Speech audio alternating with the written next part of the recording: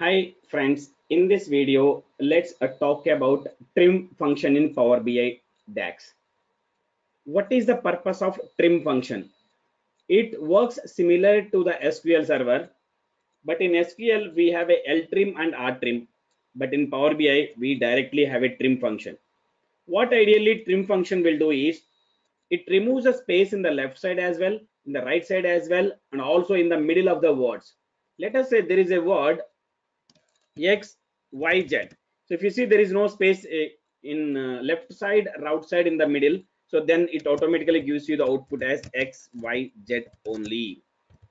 Now there is a word A space, I am giving you 1, 2, 3 spaces, then I am writing as B, I am giving you 1, 2, 3 spaces, I am writing as C. Then if I use a trim function in Power BI for this word, I'll get A space B space C. If I use a trim function in Power BI, it removes all the spaces between the words and keep only one space between the words. Let us say here, if you see here in between B and C, I have how many spaces? 1, 2, 3 spaces. But if you really see the output, you'll get only one space in between B and C. Similarly, A and B as well. Also, like let us say there is a space front of the A, 1, 2, 3. Let us say A. Now B, C, and after the spaces 1, 2, 3. Now if you see the output, you will get A, B, C. That's it. You'll get A, B, C. Let me show you practically how it is working in the Power BI.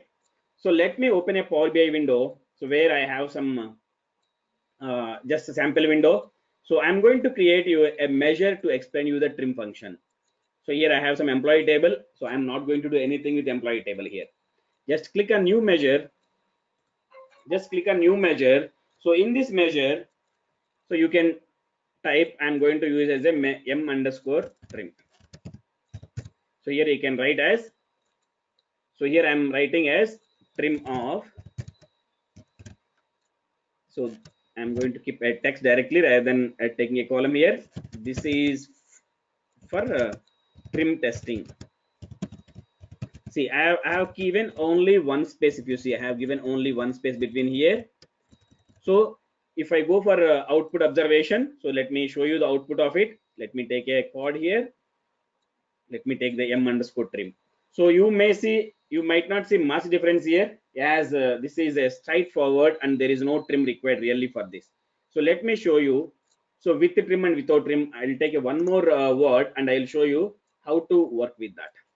Now let me create a one more measure. Here I will make it as a m underscore trim one. Let me write trim of. So here I am going to write, this is for I'm going to add too many spaces, trim testing one. I'm going to make it as, okay, here I'm going to keep again some more space. Let me enter it. Now let me take a one more chord here in the down. Yes, let me take this m trim one. So if you see here, you can easily identify the difference. This is starting with capital T, this is starting with a small t, and testing one. If you see here, so I kept like a more spaces in between the words, but if you really come here, you will be getting only one space in between for and trim and m and t, like that. Let me show you value again here in the top. So if you see here, there is too many spaces here, but when we observe the output in the card, you will be getting only one space. Here in Power BI, trim is going to remove the spaces between the words as well as left and right side of the word. But if you see the same functionality in SQL server, so you have to use L trim and R trim, and it does not remove the spaces, extra spaces between the words. So that is the advantage of the trim function in the Power BI DAX. So this is how we are going to work with a trim function in the Power BI. Let me remove. It is going to remove the, let me talk about again. So it is going to remove the spaces between the words as well as left side and right side of the string. So this is how we'll work with a trim. That's it. Thank you for watching. If you have any questions, please write a mail to training2sql@gmail.com, or you can write your question in the comment section. Thank you for watching. Thank you for your patience.